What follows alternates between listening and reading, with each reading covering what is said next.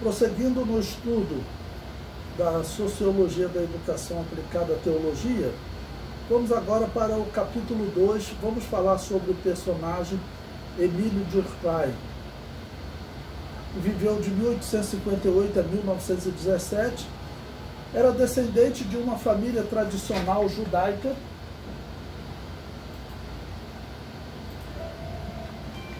Seu pai e seu avô eram rabinos. Logo, ele não era apenas membro de uma família judaica, mas sim de uma família tradicional judaica. Lembrar que os rabinos são aqueles que se dedicam de maneira especial ao estudo da Bíblia. Existe toda uma tradição, alguns ligam essa tradição até os dias de Esdras. Esdras teria sido o primeiro rabino, e passa por rabinos famosos como Hillel, nos dias de Jesus, principalmente na infância de Jesus. Ele morreu ali pelo ano 10 da era cristã. Então ele deve ter encontrado com Jesus quando Jesus tinha 12 anos no templo, e outros rabinos famosos.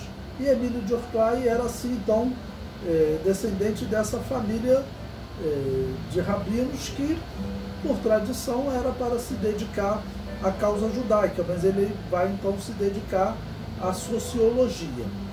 Prosseguindo, o comentário diz: a ideia era que ele se tornasse um rabino, assim como seu pai, mas ele acabou rompendo com essa tradição e fez uma escolha por este caminho acadêmico, a sociologia.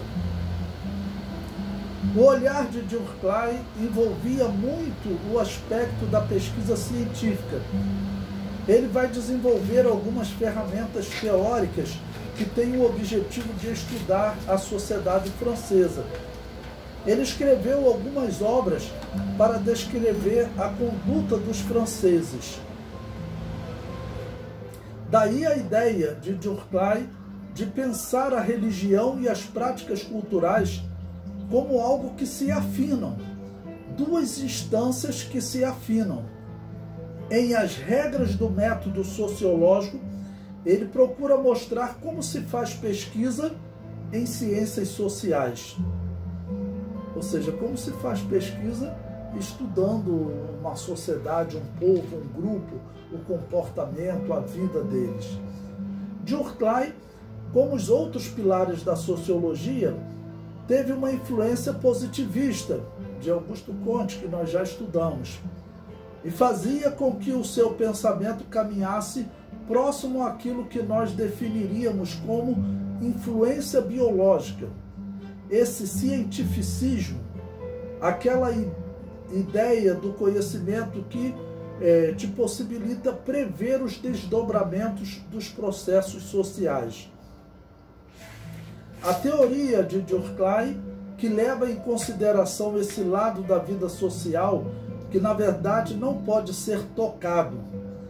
Essa preocupação com a vida social vai funcionar como um alicerce para toda esta teoria, que ao longo do século XX vai assumir as formas que ela tem hoje.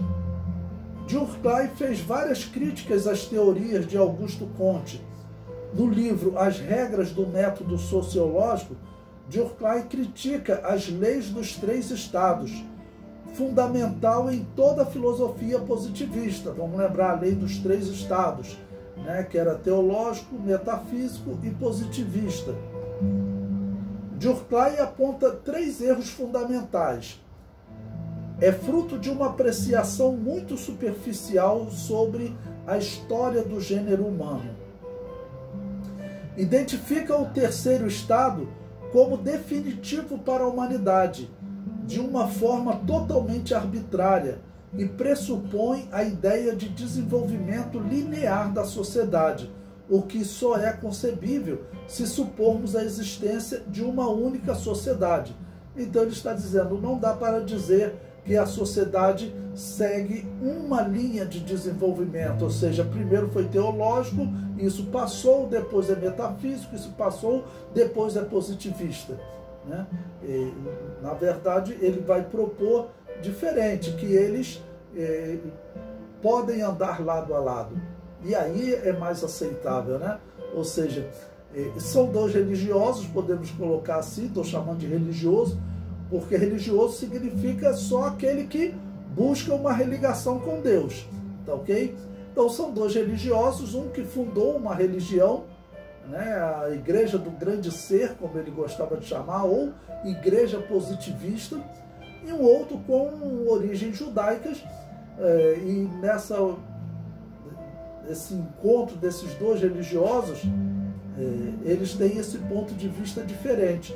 E Durkheim tem um ponto de vista, vamos considerar assim, mais claro sobre o que é